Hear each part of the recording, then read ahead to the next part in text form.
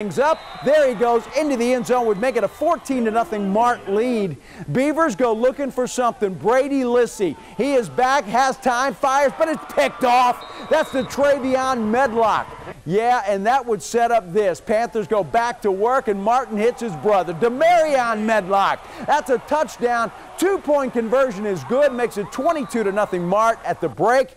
And they would knock Falls City out of the playoff tournament. 28-8 is your final.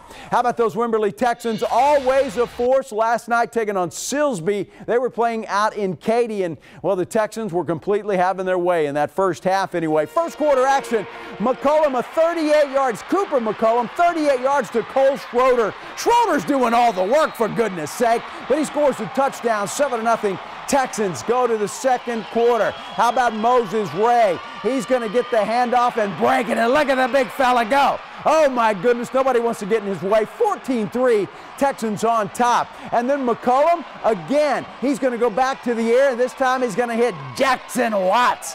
Yeah, nicely done, out in the flat, cuts it back to the inside and says, oh boy, it's a touchdown, 21-3 Texans. And this was a dandy, a high-scoring affair. It would be Wimberley getting it done. They go on to win it by a score 56-43. So some great action, although a couple of our teams knocked out of the playoff chase. Wimberley still alive, and Bernie champion.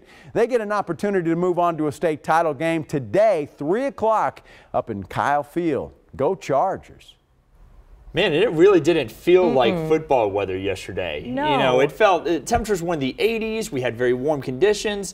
And today, it's going to be much of the same, Holly. So, well, I like the warmer weather, but the last couple days, I've been sniffling and sneezing, not pleasant, always have the tissues. So yeah. What's it going to look like for the weekend? Well, we have actually had a spike in mountain cedar. Great. So check this out. Heavy today on the mountain cedar, 1,160.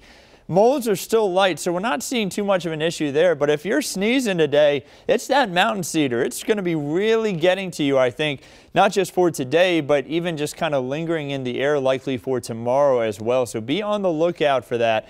It is going to be a bit of an allergy sufferer's bad day. You're going to need the allergy medicine and then also the tissue paper nearby.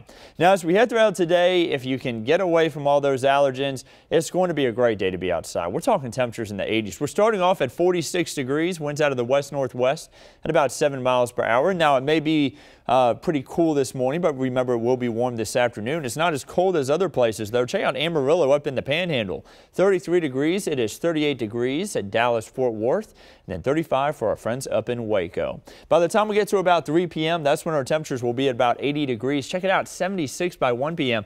By 11 a.m., we're even in the 60s. So these temperatures are going to rise quickly. We do have some drier air. Whenever we talk drier air, it allows our temperatures to fluctuate a little bit more. That's why we've got the 40s this morning, but 80s this afternoon. Seeing a lot of clear sky over Texas. That's another signal showing us that we have some drier air in place. Seeing a little bit of cloud cover, though, for our friends along the Red River, stretching over into parts of Oklahoma and Arkansas. Now, it's not messy here in Texas, but check out over on the East Coast. A lot of rainfall, even some wintry precipitation up towards the Great Lakes. Thankfully, all this messy weather going to stay off to our east, but if you're flying, you may run into a little bit of issues if you're headed on up towards the northeast. Future clouds and radar shows as we head throughout this weekend right here at home. 80s once again this afternoon. Check it out down towards George West, 87 degrees, 88 in Cotulla by the time we get to about 4 p.m. this afternoon. Pretty hot conditions for mid-December.